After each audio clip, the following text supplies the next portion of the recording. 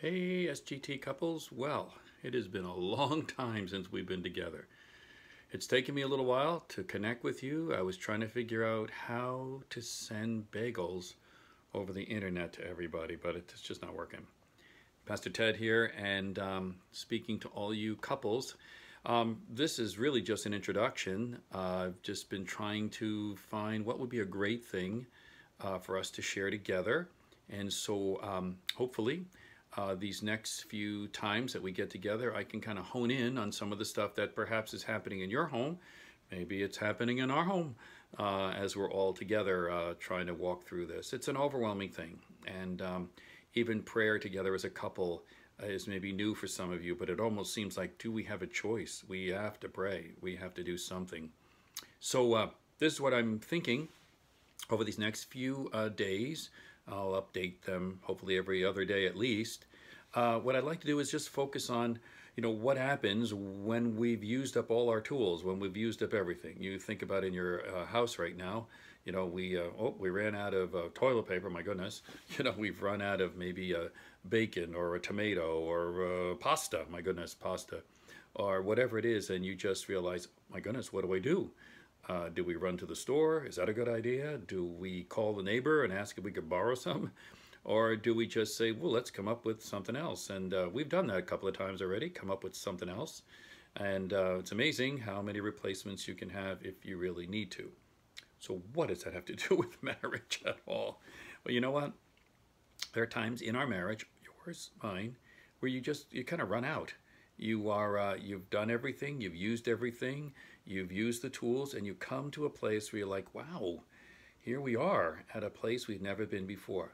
Can I tell you, that's the best place to be in as a Christian and as a married couple, because at this point you realize, okay, the stuff that we're dealing with now has been hidden under all the nice things, even the disagreements, but now there's some things that maybe God has given you the opportunity to deal with. Maybe it is something that you've held for years, or maybe it's just coming into a new season, maybe fears, confusion. I'm not sure what's next. We certainly can answer that with an amen, because we don't really know. Here we are. This is Tuesday, and supposedly we're now, Long Island, going to become a new epicenter. What does that mean, right? And in the middle of all that, we're just trying to keep going and doing and not spend our life cleaning closets. It's interesting, isn't it? How we can just jump in there, closets, basements, garages, whatever it may be. But almost like in our marriages sometimes, we neglect the things. They pile up, we clean them. But when do we finally say, hey, enough? We need to just stop and take a good hard look at everything. To go back to 1 Corinthians 13, whatever is good and lovely and beautiful, think on these things and not keeping record of wrongs. Do we go back to Ephesians, where we just remember to love your wives as Christ loved the church, and wives respect your husbands? We sometimes just kind of rearrange those things, right? Sort of like what we've done. I did our basement, and the first thing was to rearrange everything. Then Phyllis said, so what are we doing with all the junk? I said, well, I don't know, I just rearranged it, organized it, as I'm very good at doing. But the fact is, there's still a bunch of junk down there that has to come out. You know what?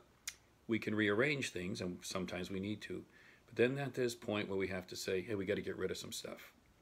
Now, don't get rid of each other. You have each other forever. That's a covenant, and that's a keeping covenant. But maybe we need to just stop and go, okay, hey, let's go back. Maybe you've said some things over these last few days, weeks, where you just think, wow, I just said that? They usually start with sentences like you always or you never. When you find yourself saying those things, we need to stop and say, what is it that causes me to say? Is it a hurt? Is it a disappointment? Is it a past action that I've just sort of buried, but now all the levels and layers have come off over these last few weeks? And we need to start doing. Maybe there's some things that you've always done, you just kind of like, oh, whatever.